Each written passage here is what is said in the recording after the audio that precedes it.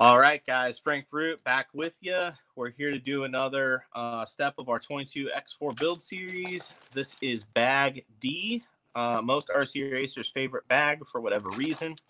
But this is actually going to be the shock bag for the 22X-4.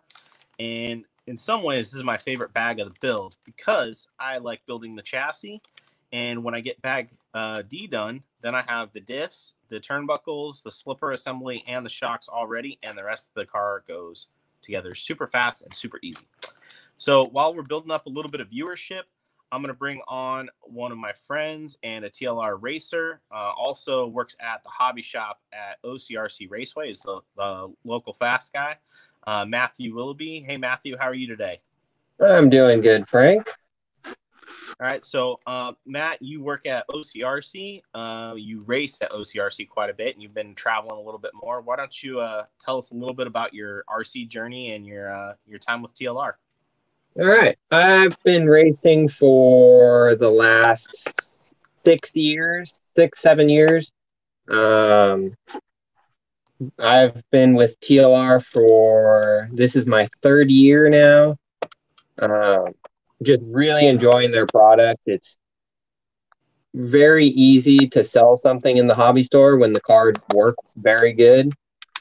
When the car doesn't work, it's kind of hard to sell, but we've had a lot of good luck with the TLR stuff selling, so it's been good, Like I said, I work in the hobby store 3-4 days a week. I'm there at the track pretty much every day of the week, wrenching, working in the shop, driving, testing other things. So being able to that has definitely, I'd say I've gotten actually fast, a lot more consistent by doing that. So I can go, it just needs a little more.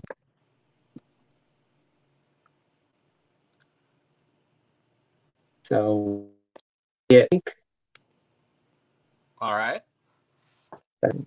Awesome. Well, thanks for introducing yourself there, Matthew. So, like I said, Matthew is getting just, man, crazy fast at OCRC. I definitely don't expect to beat him on club nights anymore. That's for sure. And had a pretty good reedy race. I think you were in a B main. I was in the B main for 4-wheel and C main for 2-wheel. Okay, so yeah, I mean, for your first real reedy race, I mean, that's excellent. I've been to 4 reedy races, but this was my first time actually racing the reedy race. So I think for the first one, I'd say I did pretty good. Yeah. So, and he's definitely going to be one of the main contenders to beat at the Stock Nationals whenever that event does get to happen. So, yeah, hopefully May is going to happen, but well, we'll see. That'd be awesome. So, all right, guys. So we got the bag D build here. Matthew's going to go ahead and add to the color commentary while we're building bag D, help with any questions that might come in and share any of his personal tips and tricks to building TLR Gen 3 shocks. But for the most part, we're going to leave it on the table cam now as I go ahead and get building. So first step, take my hobby knife here and go ahead and open the bag. I always cut away from myself. Obviously, you don't want to get cut. And here we have 3 bags. So there's a D1, a D2, and a D3. And this is the first time we've kind of run into this where we have multiple bags within the main bag. So the way that it works is you're going to build bag D1, and then when you're finished with bag D1, then you're going to build bag D2. Then when you're done with that, then you'll build bag D3. And you won't need any parts from D2 or D3 till you're done with D1. So you can just set them aside. Now, we do have an instructional step D1, but generally bag D1, the first bag of bag D, is going to last for a few steps, not multiple. So the step number doesn't necessarily correlate to the bag number. It might be 2, 3, 4 steps per sub bag. It just kind of depends on the part of the build and how many parts are included. So I'm going to go ahead and open this one up too, and I'm going to use a rag here on the work area. So you can see it's the one that we were building turnbuckles with. I'll black marks. So we got our shock oil here that comes in the kit. It's 4240. I'm going to use slightly different oil. So we'll go ahead and set those off to the side. Got our shock bodies, and they come pre-assembled with this lower cap on. We just do this because the threads are very fine between the two parts, and to ensure that every set of shocks that you get matches and that you have no problems threading, we have them pre-assembled before they go in the kit. That way we know that the threading is good. So I'm going to go ahead and just pull all those off real quick. And one other thing I'll show you is with these Gen 3 shocks, you can see here, there's this little groove, like this little notch here, kind of in the middle of the flat spots. That signifies that this is a 3mm shaft shock. The 3.5mm shaft shocks don't have the groove in there. They're just smooth. And that's how you can tell the difference between the two. So let me see. I'll actually pull one out and show you real quick. So this is a 3.5mm shock. So you see how that groove is not there in the middle of those flats. So are you running 3mm shocks or 3.5 on your car, Matt? On my 4-wheel, I am running the 3mm shocks. Okay. And your 2-wheel? In fact, I run 3mm on my 2-wheel as well. Okay. Same for me. I know some guys like the 3.5s, but I'm still a fan of the 3mm. Yeah, I've been a fan of the 3mm since they came out. So, all right, we got a couple shock tools here. We got some white machined bushings and spacers there. And then we have our seals. And there's actually 3 different size seals. There's a large seal, kind of like a medium-sized seal, which is closer to the large size, but it's definitely smaller. When you place them next to each other, you can see the difference pretty clearly. Then you can have 8 of the X-ring seals. So what I do is I kind of do this assembly line style. So I'll actually just grab a top seal, go around the top. The large seal goes around the top, and then the smaller one goes around the bottom. So basically just hold one end and then kind of pull it around and get it there to the bottom. So I'll just do one shock body and then the next until I got them all done.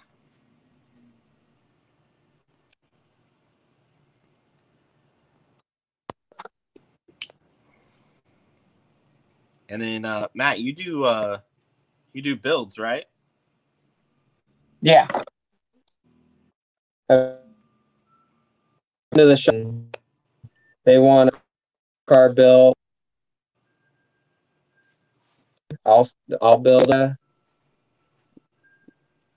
usually for a 2-wheel drive, 100, 150, and then a 4-wheel is usually 150. 8 scales, 200.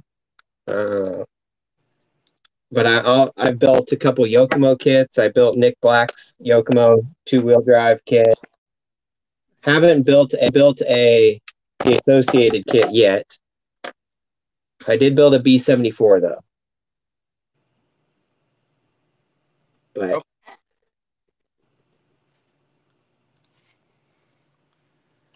All right.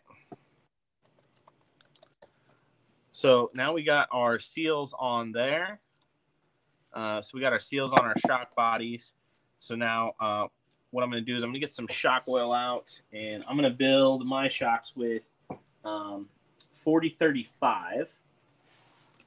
So I'm going to use the regular TLR oil. I like using this just because, especially when you get to like 40 and 35, they're colored, which makes it easier to tell what shock oil you had in the shocks when you go to rebuild them. So you can see you got 40 here is kind of the purplish, and then the 35 is the orange. And what I'm going to do is I'm going to take some oil and just basically line up all the seals here and just put some oil on all of them. I don't really use shock slime on my shocks usually. I just use shock oil. It seems to work really well with the TLR stuff. Now you have your bushings here that go on the bottom. So you have your large diameter bushings and then your smaller ones. And the large ones have a groove on them. And I'm going to try and hold it up here so you can see. It might be a little hard. Hopefully it'll focus. Yeah, it's having trouble picking up the focus. But anyways, there's a groove here around the outside, and that groove needs to go away from the shock body. So this is the groove side. It needs to go out like this. So you just want to keep track of that. What I do is I'll actually pick up all of them and put them all so that the groove goes down. And that way when I build, I already know which direction that they go. All right, so I'll just basically pick up a shock body here. I'll put it over a seal and basically get the seal in the end of the shock body. And then I will put it over one of the spacers, one of the smaller diameter spacers, and I'll put it over another seal. And then I will put it over the spacer that goes in the bottom and kind of pick it up like that. So you have all 4 items in there. And then just take the bottom cap and screw it on. Whoop, and then drop it. And then just screw that on snug. And that's 1. And then you just kind of go through and do 3 more. Do you have any, do you use green slime or do you use shock oil, Matthew? I use the blue O-ring grease. I really like it. I use all of the 1-Up products for just about everything. Okay. But that's what I use for building shocks is the 1-Up blue. Okay, cool. Yeah, I've heard good things about those. I know Randy Castor's very detail-oriented mechanic, builder, RC racer, and I'm sure he wouldn't put something out if he didn't think it was the right thing to be running.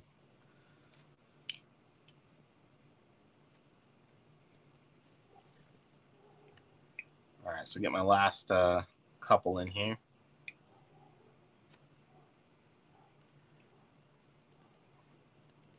And if you ever build your 3mm shocks and they don't instantly feel smooth when you put the shock shaft through there, take the bottom cap off and make sure that that groove is facing up so you can see it and that it's not down where the seals are, because that will be a problem. All right, so now we got bag D1 done. Now we're going to open bag D2. And this is the shock shaft, pistons, hardware, shock eyelets. Let's see, got some shock travel limiters kind of all in this bag here. So we're just going to open all the different various bags from D2 here. And what I do first, I just lay out my shock shafts. So I basically match up like longer, shorter. So I know which ones are my rears and which ones are my fronts. I do kind of, obviously, you can see I have the shock bodies like that already. And then you do get different shock pistons for the front and rear. So we're going to run 1.6 pistons in the front and 1.7s in the rear. So I'll basically just check them and put them like this. I usually put front things further away from me and rear things towards me. So I'll just kind of go like this so that they're all matched up. Now I can't really get them backwards. And I'm definitely going to get out my thread lock here, my TLR lock, and you can use a 1.3, but I find that a 050 tends to fit these screws better, so I use a 050 still. So what I'll do is I'll take a shaft, and you have this little steel washer. You put the steel washer over.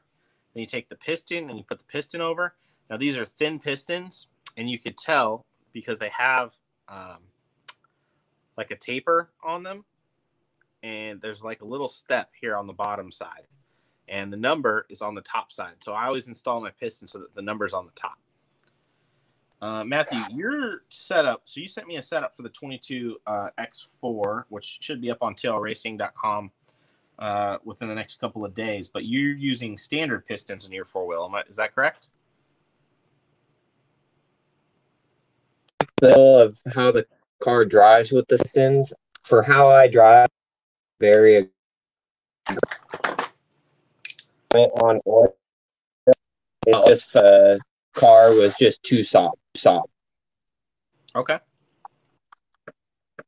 So I do know that most of the team so far is liking the thin pistons, but again, that's why we have different options, different tuning options, different setup options, because every driver drives a little bit different. They need something different to make the car work the way that they need it to work to be able to go as fast as they can. And if you've seen Matthew race, you know that speed is definitely not a problem. So he knows what he's doing in terms of setting a car up for the way that he drives.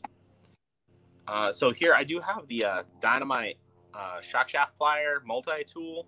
And it's really nice because it has 3 grooves for different size shock shafts in here. And then it has a hole punch, and you can punch out some ball end out of eyelets and stuff. So it's got a lot of nice tools to it. But basically I use that middle hole tighten it down, and then snug the screw down. I use a little bit of Loctite on these screws, but really not a lot. They don't tend to come loose, so I don't want to put too much on and potentially strip the screw out. So washer, piston, screw, pretty straightforward.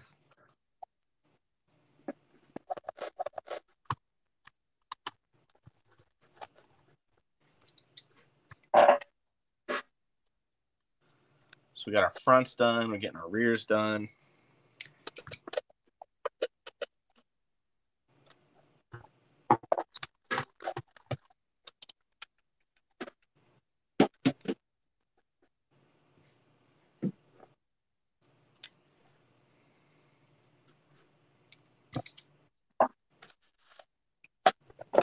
All right, so there we got all of our shock shafts assembled. Now I'm going to put the thread lock away. I won't need it again for this bag.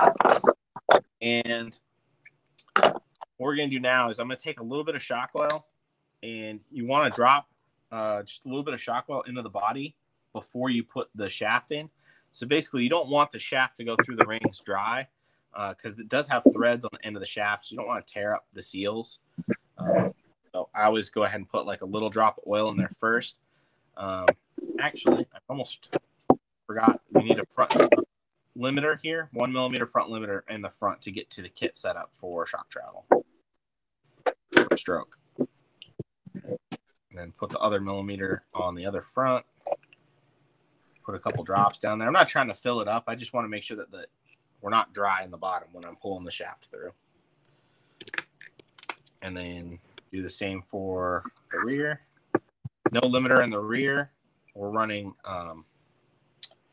pretty much not quite full travel, but we can run a little bit more, but we're running quite a bit of rear droop. Stroke.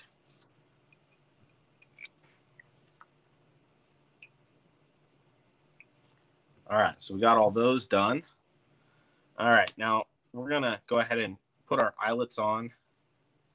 Now we're using the standard eyelet. TLR does have a +2 eyelet that's 2 millimeters longer. And you do get 4 of those in the tuning parts bag, but for the kit setup, we're running standard eyelets, so you won't need those +2 eyelets. And basically, I just hold the shaft and kind of get it started and tune from there. And then when we get close to the end, we'll go ahead and set the stroke measurement, and I'll show you how we measure that. What are you running for stroke on your 4-wheel, Matthew? 2229 from the nub. On the nub? Yes. Okay. So here on the 4-wheel drive, so the nub was new for the 22 5.0. And when I say the nub, I mean the top of this little, okay, so we have this little step right here that's higher than this surface. So on the 22 5.0, we were in the instruction manual, we went measuring from here to here for the stroke. But before we used to measure from here to here. So it would be a different measurement. And a lot of people were unsure what measurement to use or which measurement was used when they were reading setup sheets. And I definitely regret making that call to measure from here to here because it just added to a lot of confusion. So for the 22X4 and all future setup sheets that we post, we're going to be measuring from here to here. And the difference, in case you're curious, is 1.5 millimeters. And for a while, at least, I'll put a note on the setup sheets about where we're measuring. So for this kit, we're going to measure from here to here. Matthew, you said you're running 22 and 29. So if you add 1.5 millimeters to that, that's 23.5 and 30.5, which is the kit stroke setting. So I'm just going to go ahead and put my calipers in here and see we're at 22.8. One thing that's really helpful here is a full turn on an eyelet is 0.5 millimeter. So a quarter turn is 0.25 millimeter. So I always just kind of keep that in mind. So I need to go about a turn and a quarter probably to get where I need to be. So you can kind of count how far you should be going based on how many half turns you go and get close. So we're at 23.5. Now we're going to do the others. So Matthew, you run some stock and some mod? Yeah, mostly now I've been running stock. I did run for a couple months before Reedy just to get ready for Reedy, but I've gone back to stock just to get ready for stock now. But I have ran some mod here and there. Do you prefer one over the other for any particular reason, or? I like mod because it's definitely harder to run mod. But stock is what I've been running for the last 4 years, so I'm kind of partial to stock, and I think there's definitely a better club race level scene of stock than there is mod. Mod kind of just died off, so it's hard to race people when there's no class. Yeah, no, I feel you. But if people were running mod, I would definitely mod. I think it's more fun. I'm the same way. I mean, I'm always gonna prefer to run mod, but like when I come down to OCRC to run four-wheel drive, I mean, I bring a 13.5 with me because I know it. You know, if I want to race, I'm probably gonna need to drop that 13.5 in for one practice racing. Yeah, mod four wheel club racing wise has completely died off. We don't even get a mod four wheel heat anymore. I mean, we haven't gotten a mod four wheel heat in the last 3 years. Mm-hmm. I mean, the only time we'll ever race mod four wheel is getting ready for Reedy. That's the only time there's ever a class. But it sucks. Mod four wheel is fun. Yeah, agreed. All right, so we got these 4 shocks built with the eyelets on. The stroke is all measured. I'm gonna go ahead and pop these shock balls in real quick. I use these needle nose pliers. And you can see on the inside that they have teeth for like half the way, and then after that they're smooth in here. And I'm gonna try and use the smooth section to keep from the teeth marking up or scratching the anodizing. So basically, I'll put the ball in and let it sit in there, and you can kind of see it. Hopefully I don't drop it while I'm showing you. And you can see it sitting in there.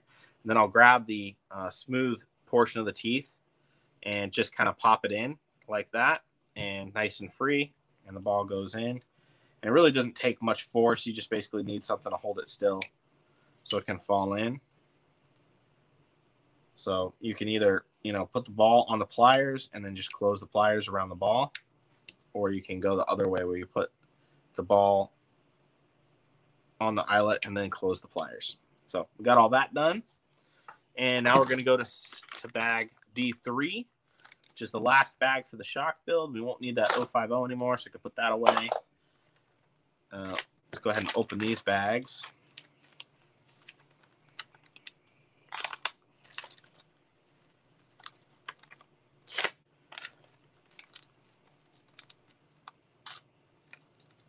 So some people, you might wonder why there's 3 or 4 bags sometimes within a bag, and you kind of got to open a few bags to get all the parts out for like bag D3. I think we opened 3 or 4 bags here.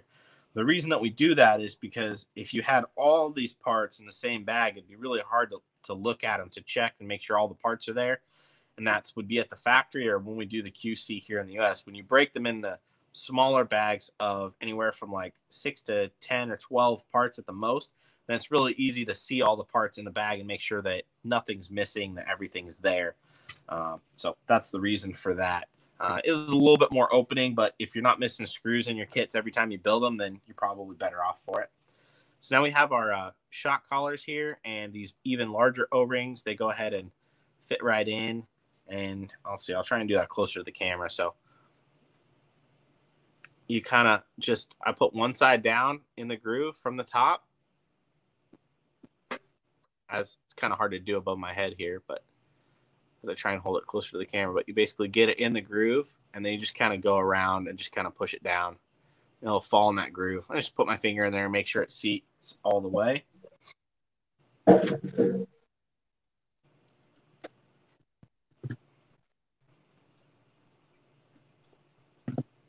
All right, and then I use this, I use the shock slime on these. So I put a little bit of shock slime here on the inside on the seal. Put like a little drop in there and then just kind of like rub it around.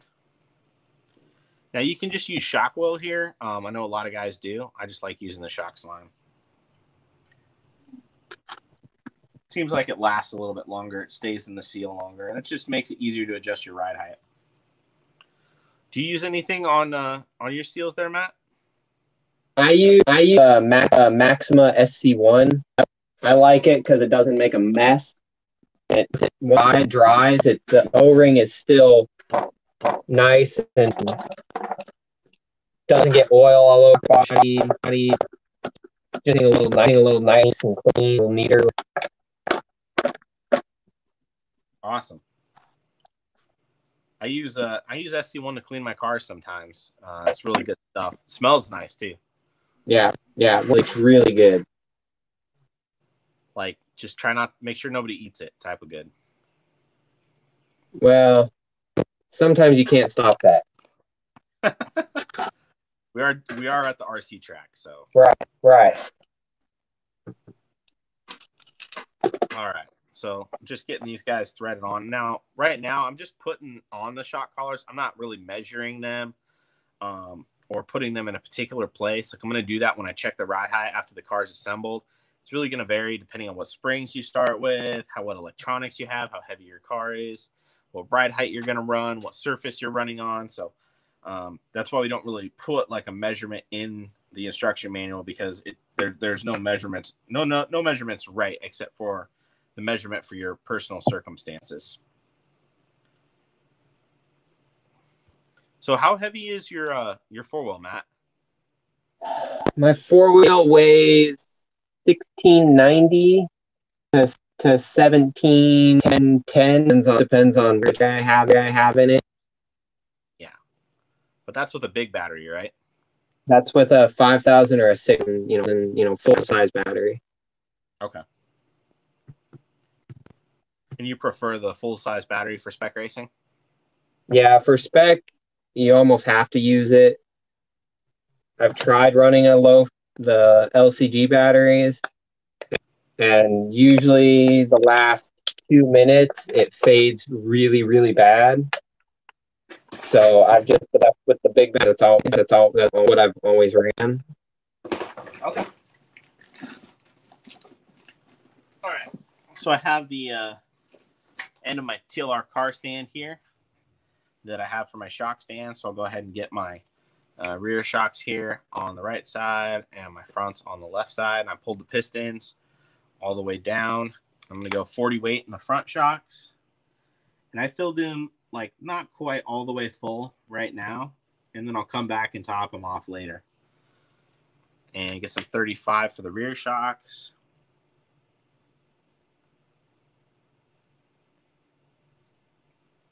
So now what I'm going to do is I'm going to basically push the shaft up until it gets almost to the top of the oil.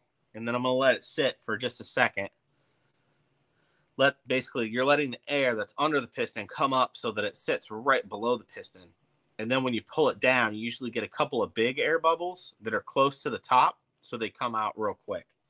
And you are going to have air in your shock, but you just don't want to have big pockets of air in the shock, and you don't want to have air mixed in the oil before you go to bleed it, I think is the important thing.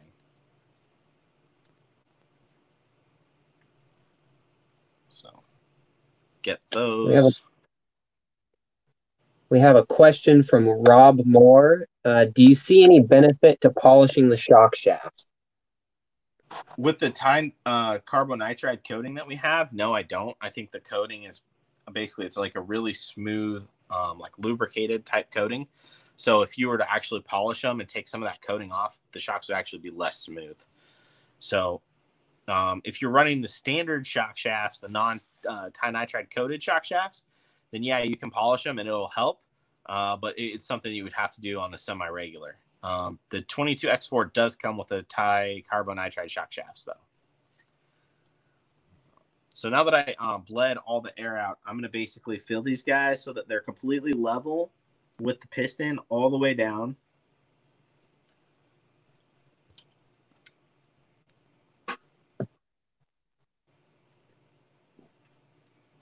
And then I'm going to start with the front shocks, go left to right, just because that's how I do it. I'm going to put a couple drops of oil here in the cap, because when you have a brand new cap and there's no oil in it, it won't have, basically there won't be enough oil to fill the entire volume with a completely dry cap. So I'm going to grab another rag here and just basically wipe off any oil that comes out that bleeder hole. I'm going to take my shock tools here, and the hex just fits in the bottom. The top basically goes over this eyelet, and just kind of tighten them up. You get a little bit of oil maybe coming out the bleed hole. And then with your shaft all the way down, just go ahead and slowly push the shaft up and get oil out. And you want to hold the shock vertical. I'm trying to kind of lay it over a little bit so you can see it better on the video. Actually, I might just do this real quick. So you want to hold it vertical and just slowly push that shaft up, and then grab your 1.5 and your little bleeder screw and install it in the hole. Make sure on this that you put it in straight and you don't cross thread it. And the whole point of the screw is just to keep the oil in, and it doesn't need to be crazy tight. I mean, you're threading steel and plastic. So then you want to take your shock and pump it a couple times. And then make sure that as you push it up, that it doesn't get tighter when you get up towards the top. And you should have just a little bit of rebound, like 1 to 3 millimeter. So that one's pretty dead. That one's good to go. So I'm going to build another one. Again, a couple drops of shock oil in the shock cap. Doesn't need a lot, just a little bit. Grab the shock. So here, I'll do this just so we can see the best. Take your shock and your shock cap. Just go ahead and put it on. Thread it on with the shock shaft all the way down. Take your shock tool. Put it on the bottom, on the top. Tighten it down. Okay. Now take your rag, and you want to basically I hold the rag like right underneath the bleed hole, and then kind of can't see, but very slowly push the piston up. And just let the excess oil come out, and then hold it up, and then holding the piston up, then you put in the bleed screw.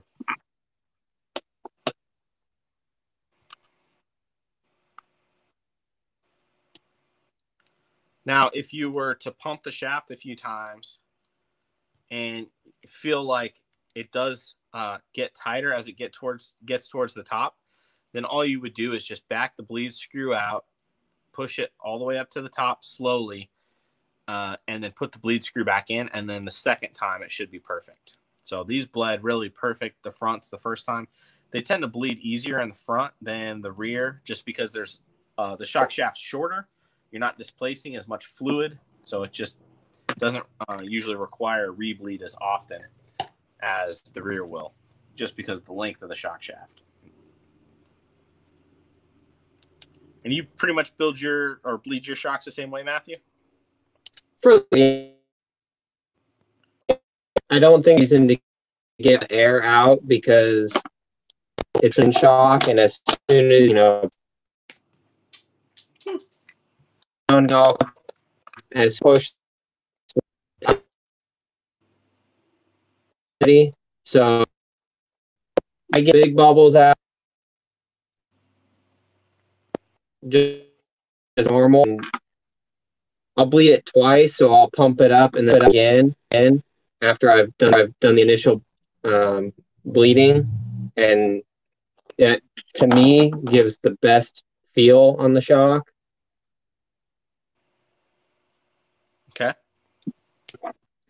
And we do have a question. Eric Lawson asked if he sees some guys using a spring cup when bleeding. Is it necessary to do?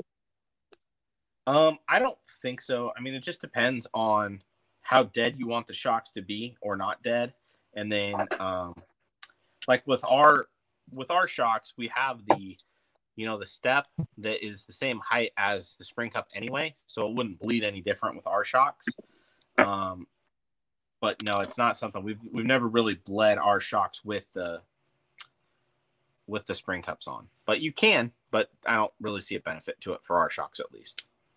The only time I've had to do it is when you run a lot of group and the piston goes above the cap or above the, the top of the body.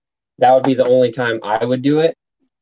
Yeah. Just to give that extra, buffer so you're not pushing the piston into the cap. Yeah, especially if you have a piston that's held on with E-clips, like that's an easy way to break an E-clip. Right.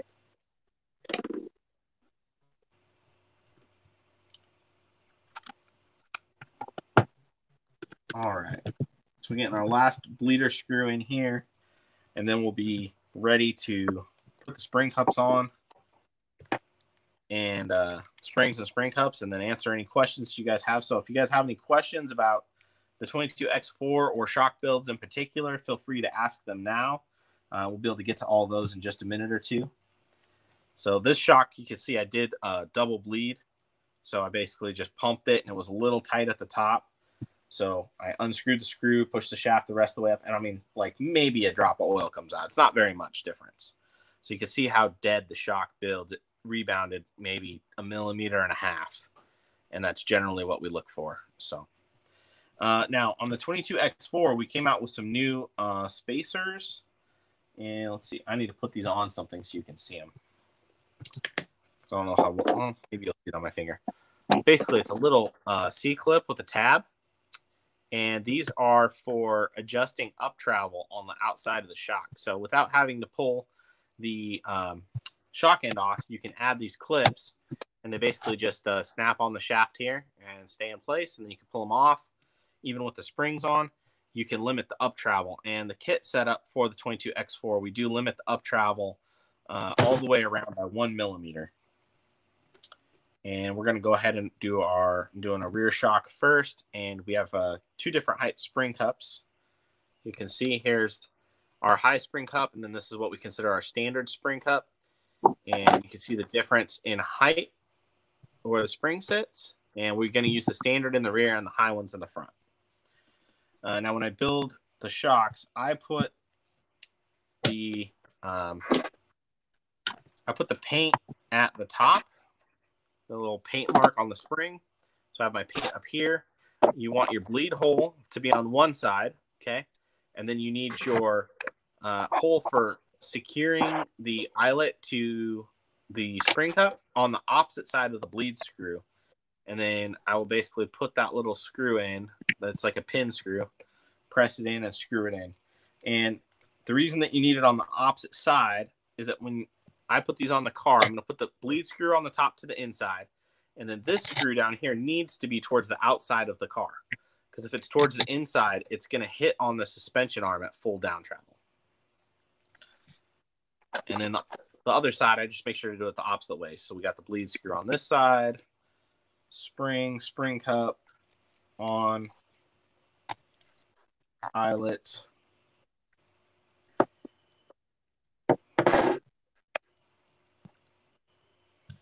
And then I'm going to show you real quick. You can just grab some pliers and just grab this guy by the tip there and even just put it between the coils of the spring and slide it right on. So you're all set there. Do our front springs. Now the kit includes a yellow front and a pink rear. And are these the springs that you're running right now, Matthew? That's running. I've tried the C8 V2 yellow front and blue rears, and I'm a fan of those springs. I like the V2 springs, but for how I drive I haven't tried them with the standard pistons. I tried them with the thin pistons, and it was just too soft. But I will go back and try them again with the standard pistons in. Okay. And then go ahead and flip this last one on. All right, so there's our shocks. We have our shocks assembled, front shocks, rear shocks, all ready to go, ready to get on the car. And yeah, pretty straightforward. That's bag D complete. Do you guys have any questions? Go ahead and ask them. We'll take a minute here to answer any questions that you might have before we hop off. and I'm going to go eat dinner. I don't know about Matthew, but that's what I got next on my agenda. Is dinner time yet, Matthew? I don't know. I don't know yet. All right. All right, let's see. Do we have any questions? Scott Wolf said that he had a car shipped to him today, which is awesome. Congratulations. I think you're really going to enjoy it.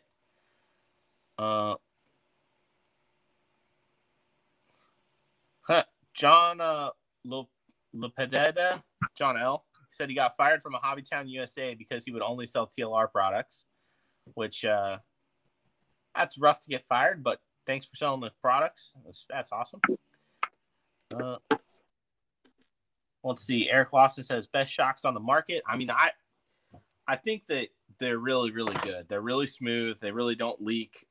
That's one thing else I should cover is we do have updated seals and bushings, Matthew.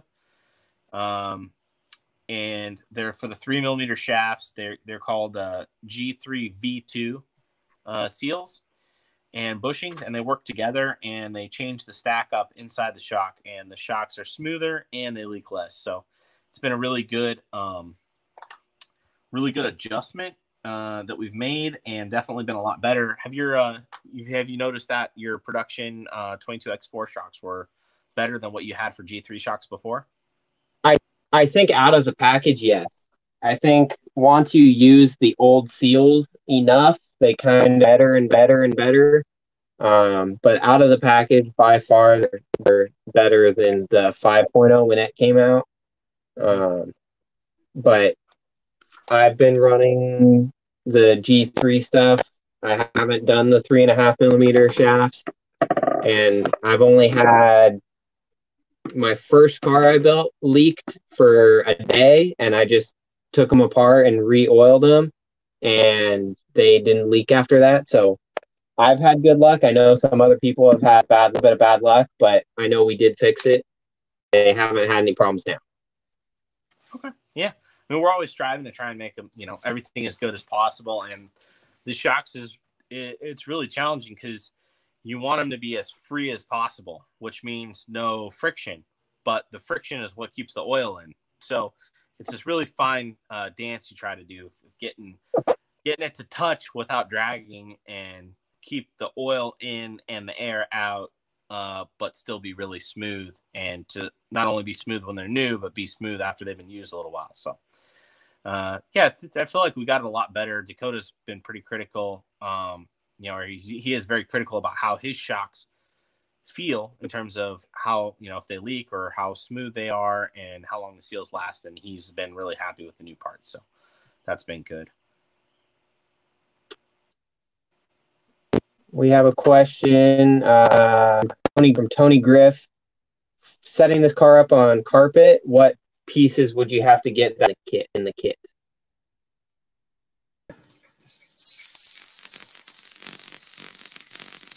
Hold on one sec.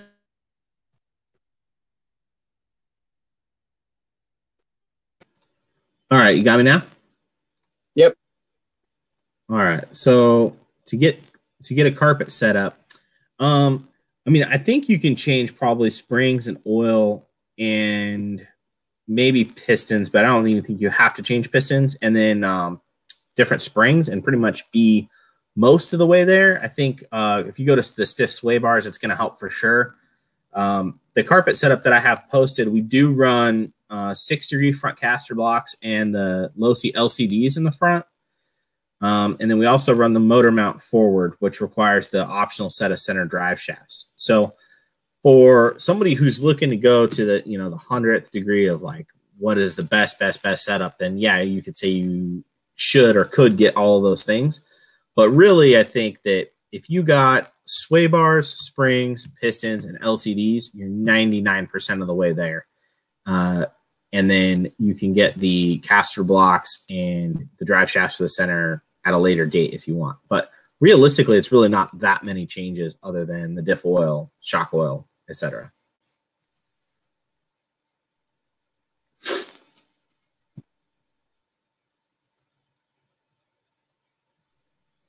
We got a quality. All right. I'm sorry, you were breaking up. Favorite part of the new buggy that makes it stand above the rest, other than quality. For me, it's how light it is. I mean, my car at Desert Classic and my car at Reedy Race, we ran a big battery, so I was like 1685, I think. But at Desert Classic, my car was 1620 and minimum 1613. So basically running at minimum weight with a thin lipo. And so is Dakota. And I really think that that's what makes the car jump, land, accelerate, brake, carry corner speed the way that it does, which gives it, you know, an advantage on the track. What about you? I think just how easy it is to drive. Going from the belt drive, which was far my favorite car before this car, what we had to do to that car to make it work, was a lot. I mean, you had to cut the car up and all that. So for me, being able to build it out and go and drive it and be a lap faster than I was with my old car, that's something I like. Well, I mean, that's one thing, like, is the car is just really, really fast. You know, I won't forget that day when we went club racing at OCRC, and you and I were kind of battling. You ended up winning, of course, because we were on a 13.5 and you're the man in 13.5. And we both did 18.3s that day, and the next best lap from anyone else was a 19.1. And, you know, there's really fast drivers at OCRC. Like, that's not all just you and me driving. A lot of right, for sure. Yeah, for sure. So, all right. Let's see. I found one more question up here that we'll answer real quick, and then we'll hop off. All right. So, Justin Holder, why do you put bleed screws facing inwards? Didn't know they were that was the way to do it. Basically, I put them inwards because at least when we used to race outdoors, if you would wreck or roll over, you'd get mud in your bleed screw. Then you'd have to clean it out to bleed the shocks. And if I'm bleeding my shocks, I'm going to take them off the car and clean them up anyway. So for me, I just put them inwards so that they don't get scratched up, don't get dirt, clay, whatever stuck in them. Yeah, I'm in the same boat there. I do it just so I don't have to clean the screws out when I go to, you know, to take my shocks apart, bleed them, all that. It's just easier. A little bit cleaner look too, if you really care about it that much. But that's we do. what I do. Awesome. All right. Well, let's see. Thanks for your question, Justin. Looks like we don't have any more questions. So I just want to thank Matthew Williby, local fast guy at OCRC, and getting faster and faster all the time. Thanks for coming on. I thought it would be fun to fill the time when I'm, you know, building some of this stuff by talking to some of our team drivers and letting everybody else get to know you guys. So thanks for jumping on. I really appreciate it, and hope you had fun too. Yeah, thank you. All right, guys, I'm going to eat dinner, and then I might jump on for another video later tonight. We'll kind of see how that goes. But, yeah, you know, keep poking around the TLR Facebook page. If not tonight, I'm definitely going to be doing some more build videos tomorrow. I want to get through all the videos as soon as I can so that guys can watch them ahead of building their cars instead of after the fact. So thanks for jumping on, and thank you, Matthew, and everybody have a great day. Yep. Thank you, Frank.